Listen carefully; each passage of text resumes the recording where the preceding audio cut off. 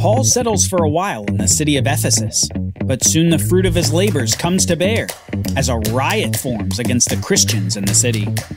On the Bible Brief.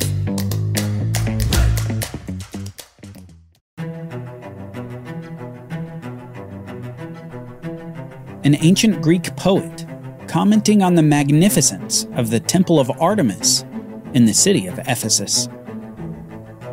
I have set eyes on the wall of lofty Babylon, on which is a road for chariots, and the statue of Zeus by the Alpheus, and the hanging gardens, and the colossus of the sun, and the huge labor of the pyramids of Egypt, and the vast tomb of Mausolus.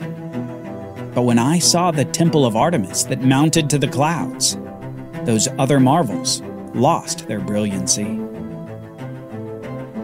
Paul's mission had taken him to the city of Ephesus, home of one of the 7 ancient wonders of the world, the Temple of Artemis. And as you might guess, Paul's message would cause great trouble to this city so steeped and so dependent upon idolatry. Over the last several years, Paul had continued sharing the gospel in city after city. He'd spent over a year in the city of Corinth, preaching and teaching, making disciples, and meeting new ministry partners. And later, he was able to return to Antioch in Syria to update the church on the happenings during his second missionary journey. He told them about meeting Timothy at Lystra, about the prison door swinging wide open for he and Silas in Philippi, and he told them of the amazing opportunity he'd had at the Areopagus in Athens to confront the false philosophies of the day. It was a journey with great success, and the gospel was reaching more places than ever before. Though only a minority of the Jews had become believers, great numbers of the Gentiles did believe, and the global church was growing through the ministry of Paul and others. After updating and strengthening the church at Antioch, though, Paul set out on another journey, and this time one of his major stops would be the city of Ephesus. So this time, taking a journey by land, he came to the city to discover not total ignorance to the gospel, but an incomplete proclamation of it. When Paul arrived at Ephesus, he found some disciples, and he said to them, "Did you receive the Holy Spirit when you believed?" And they said, "No, we haven't even heard that there is a Holy Spirit." And he said, "Into what then were you baptized?" They said, "Into John's baptism." And Paul said, "John baptized with the baptism of repentance, telling people to believe in the one who was to come after him, that is, Jesus." On hearing this, they were baptized in the name of the Lord Jesus. And when Paul had laid his hands on them, the Holy Spirit came on them, and they began speaking in tongues and prophesying. There were about 12 men in all. And he entered the synagogue, and for 3 months spoke boldly, reasoning and persuading them about the kingdom of God. But when they had become stubborn and continued in unbelief, speaking evil of the way before the congregation, he withdrew from them and took the disciples with him, reasoning daily in the hall of Tyrannus. This continued for 2 years, so that all the residents of the region heard the word of the Lord, both Jews and Greeks. Paul found some men who appeared to believe in the coming Messiah, but they hadn't yet been given the connection that this Messiah had come, and his name was Jesus. They didn't apparently believe in Jesus, nor did they know about the Holy Spirit. They believed in the coming Messiah, and yet missed that this Messiah had already come. It's as if they were stuck believing what John the Baptist preached, without realizing that the Messiah he preached had come, died, risen, ascended, and sent the gift of the Holy Spirit to his disciples. Paul, upon perceiving this in these men, then shared Jesus with them, baptized them, and saw the Holy Spirit come upon them. Barely had he arrived in the town of Ephesus, and the gospel was already bearing fruit in the city, and it would bear fruit for a few years as Paul expanded his ministry in Ephesus into the surrounding areas. The impact of the gospel became so great during that time that many who formerly practiced magic arts repented of their pasts and brought their books together and burned them in the sight of all. And they counted the value of them and found that it came to 50,000 pieces of silver. People were seeing that nothing is worth more than a relationship with God. Nothing is more valuable than God himself, and no one should be worshipped but God alone. Though their fortunes were in demonic and false practices, they turned their backs on that life for a life with God. It was an amazing and fruitful time that began to affect not just the lives of the believers in the area, but it even came to have economic effects on the city of Ephesus. And this was where resistance to the gospel began to mount. At about that time, there arose no little disturbance concerning the way. For a man named Demetrius, a silversmith, who made silver shrines of Artemis, brought no little business to the craftsmen.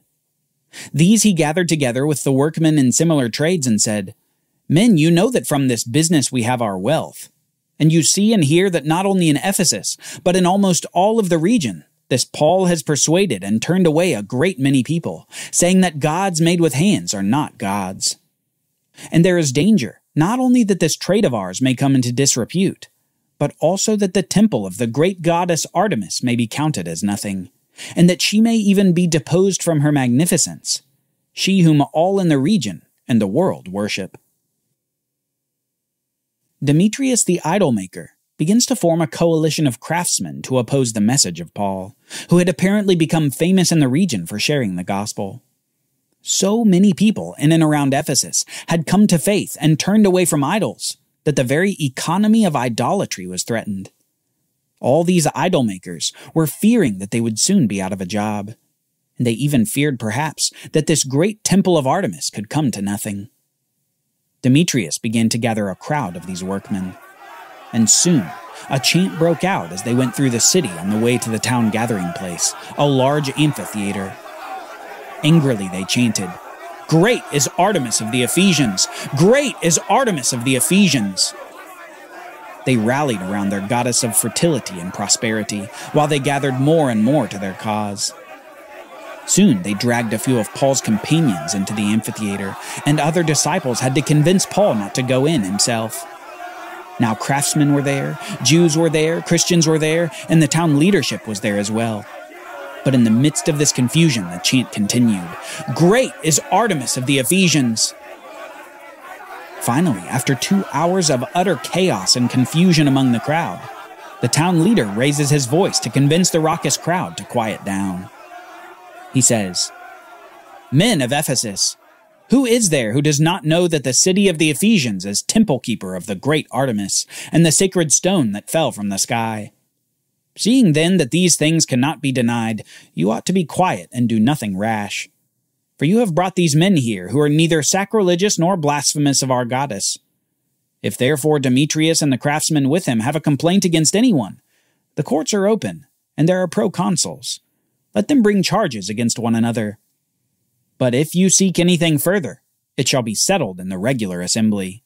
For we are in danger of being charged with rioting today, since there is no cause that we can give to justify this commotion." And when he had said these things, he dismissed the assembly. The leader of the town is increasingly concerned that the city might be officially charged with rioting, a serious offense against the Roman Empire that would be followed by something like martial law in the city. Citizens would have restricted rights if they were charged, and this leader didn't want it to come to that. And so he makes a case that Demetrius and company ought to simply go to the courts if they have an issue with the Christians. A riot was not the way to handle their frustrations. And apparently, his reasoning settled the crowd enough that it began to disperse, and the riot disbanded before it lost total control. This is a lesson for Christians. The message that we share is not one that's merely believed by the heart, though that's a necessary first step.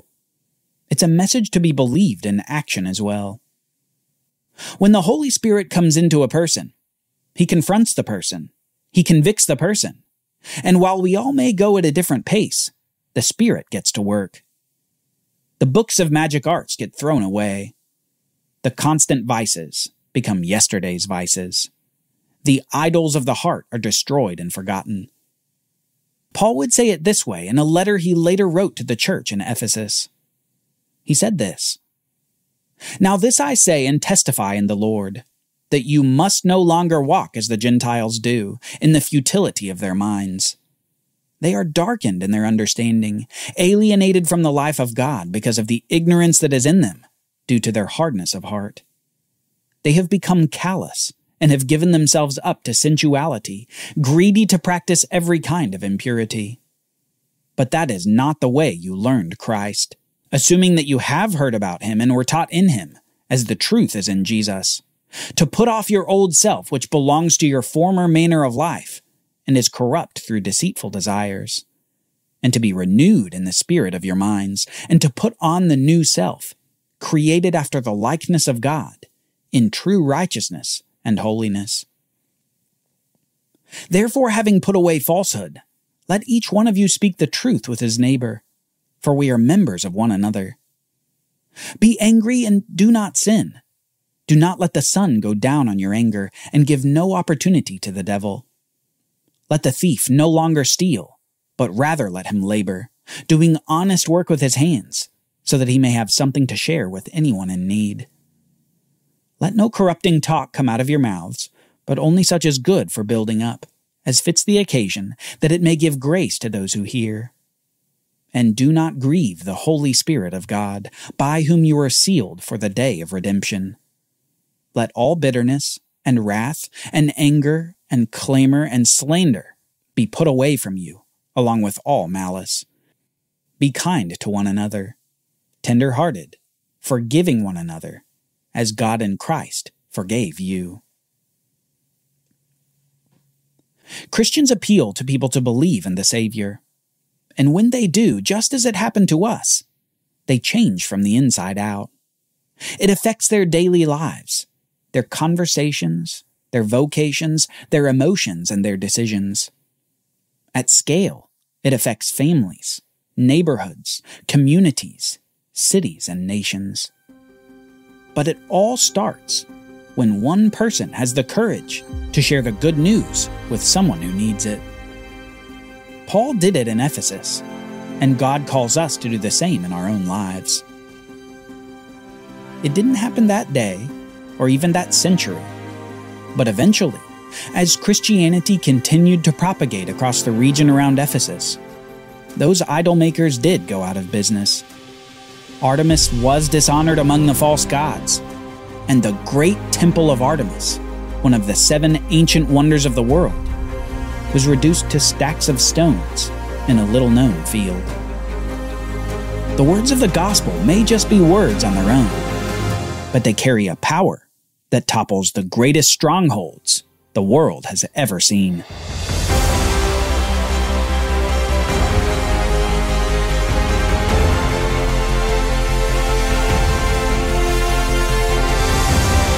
The Bible Brief is brought to you by the Bible Literacy Foundation, dedicated to helping people like you learn the Bible.